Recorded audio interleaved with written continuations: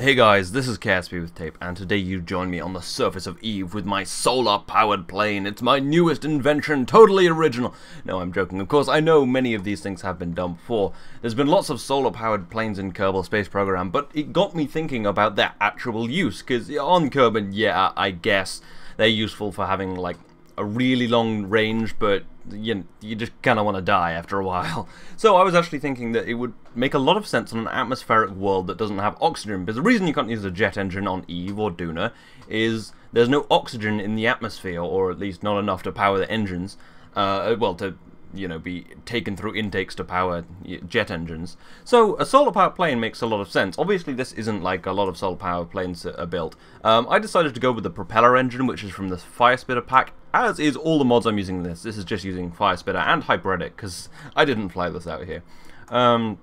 But yeah, you could do this with an ion engine if you so desired, but I just kind of felt like using a propeller engine, because a propeller engine is more efficient with its thrust in KSP, and it doesn't use any fuel, because this is an electric propeller. You can use fuel-powered ones, but obviously no air on Eve.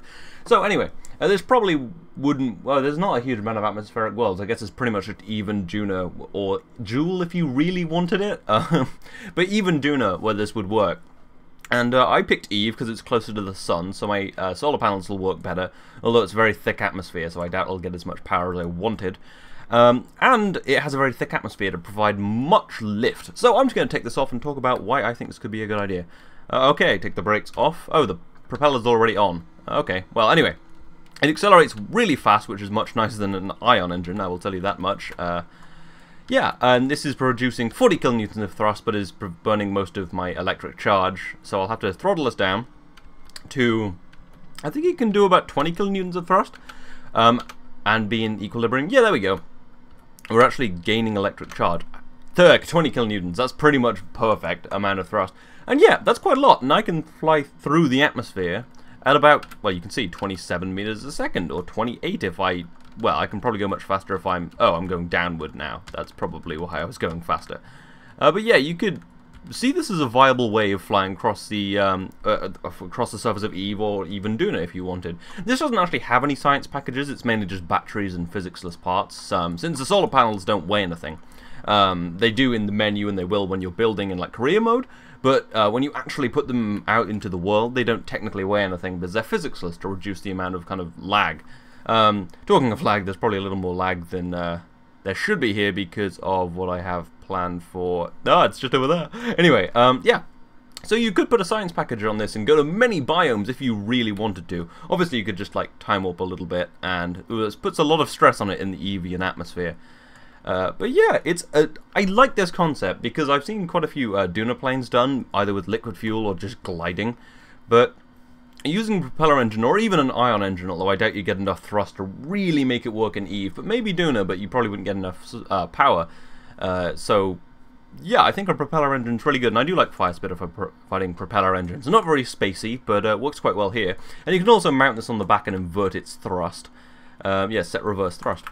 And you do have to use like static solar panels, because if you were to use normal solar panels, they would just break off in the drag force, because that's how the game works. So yeah, this does actually work as a plane. You can see we're not moving particularly fast, but and it's not super maneuverable. And you can just kind of pull around a bit, and you do kind of, yeah, it's not super maneuverable. I'm going to try to land this, actually. I doubt, oh my god, ooh, that was so foolish. Ooh, don't shut off your thrust. Yeah, but if you include lots of batteries like I can, you can get periods of much higher thrust if you really wanted. But landing on Eve is relatively easy because it has a nice cushiony, very thick atmosphere. Yeah, that means landing's a little less hard, although you will stop dead. And these like wide wings, there's quite a lot of wing surface. It's probably be best to have kind of like long wings with a short front bit to reduce drag. That's another problem with the propeller engine, lots of drag. But that's also a problem with air intakes, not that you could possibly use them here, unless you figured out how to burn whatever the hell is in Eve's atmosphere.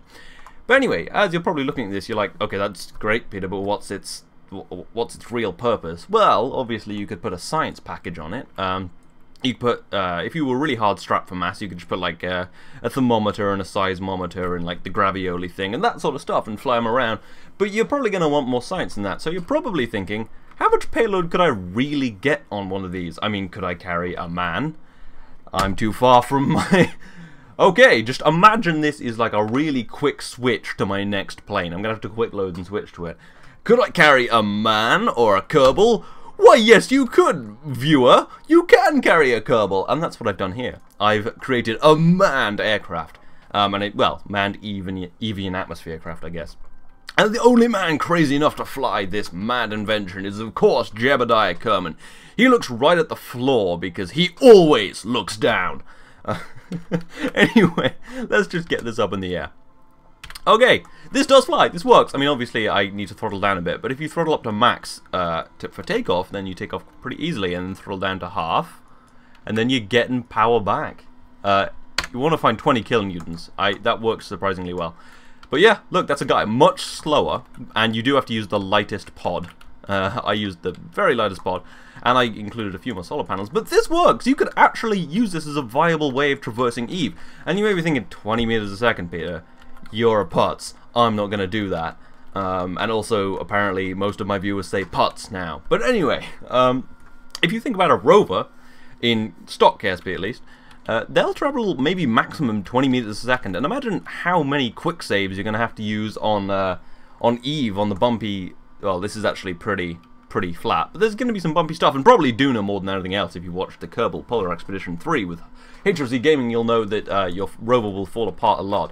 So you're going to need to either quick save a lot, or if you're a real hardcore, you're going to need a lot of rovers. And this travels at actually a little faster than a rover. So this is actually a pretty good way, if you're really committed to, you know, just doing stuff really the long way like I am, because I just like looking at stuff. I don't know, I'm very easily amused. This is a good way of getting your Kerbals around. I'm not sure if it'll work on Duna, but I have a feeling we could find out. Yeah, let's try and just put it down on a Duna. I didn't actually plan on putting this in the video, but it's piqued my curiosity. You may be thinking, you won't get enough solar power, Peter, and I'm pretty sure I won't. However, it has a much thinner atmosphere, so it might be viable, but who knows. Alright, so I'm going to need to use the ship lander. Hyperedit is great for if you're a video maker. Duna. There we go. You may be wondering, some of you, my more avid viewers, why the hell am I not putting up Outer Planets today? That is because I am very busy this weekend, and I thought I'd just bring you this nice little video. Okay, just a quick thing. Land here. Landing, please. No, don't land here! Oh my god, that was so not the right button! Oh my god, why is my engine still on? Ooh! Ooh, that's real bad. Oh, that's real bad. Okay, yeah, Hyperedit will land it for you. Wow, nice pick, Peter. I might warp into Dave first. Is Ike in the sky? Ike is in the sky, and it'll stay in the sky, because Ike's on one of those weird orbits where it just pretty much stays in the sky. I guess it's synchronized to the rotation of Earth, so... not Earth, I mean Duna, so like a Duna stationary orbit. It's actually not quite, but I hear it's very close. We'll find out now. I want the sun right overhead, please. I mean, obviously... Yeah, I will warp till it's right overhead. I want optimal conditions. Yeah, see, it doesn't move that much. Damn, we're gonna have an Ike eclipse. Fuck. Anyway, okay, right. While we still have the sun before it drifts behind Ike, let's try this out. Let's see how much thrust I can get. Oh my god, that was so foolish. Why did I leave the brakes on? I make mistakes sometimes. Even I make mistakes. Actually, that's not bad. I thought it would be way worse. Let's see if we can outdo 20 kilonewtons. And I do prefer Duna to Eve. Duna is my favorite planet in KSP. In real life, my favorite planet is, well, you know, Earth. I'm quite partial to Earth, and I've just realized I forgot a tailplane on this. That's why it's so unstable.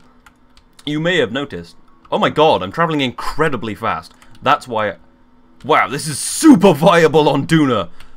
Oh my god, I really should have brought a tailplane. That was inherently foolish.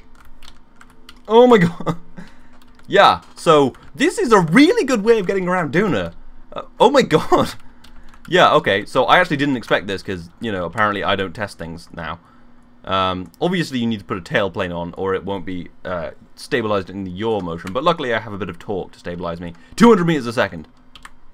I doubt it'll break Mach 1, but Mach 1 in Duna is probably very, very slow. Oh, maybe I have broken Mach 1. Yeah, yeah, it'll be a lower, lower thingy. You know what I mean. Yeah, lower sound speed of sound in thinner atmosphere. But yeah, okay, so I may have been entirely wrong in picking Duna, Eve. but it works very well on Duna. This is unequivocally better than the rover. This is the perfect way of getting your Kerbals around. I'm actually probably going to use this in the future. Obviously, you could do this with Naiad Engine, but if you really want the best results, I'd use Firespitter. 20.4 kilonewtons of thrust, 218 meters a second, a really beautiful shot of the surface. This is like a surface scanning vessel. That's what I designed it for, obviously. Yeah, that's totally what it is. And you could totally put a science package on this. Apparently I'm slowing down now. Why? Oh, I throttled down? Apparently I just accidentally hit X. Okay. Well, that's how it goes sometimes. But yeah, there we go. That's pretty much everything I have to say. But I really like that you can do this. And I'm pretty gobsmacked that it works so well on Duna. But yeah, feel free to, you know, just play around with this and see if you can beat my airspeed record. And you can't deorbit. I'm talking from a standing start. I guess you could use liquid fuel. Well, whatever. I'm not saying anything. But still, well, I guess I could throttle up to max. See how fast we can push this before I end the video. But yeah, totally viable. So if you're putting a Duna base down, send in your order to the Territorial Arctic Protection Entente Industries for your solar-powered plane. I will see you next time.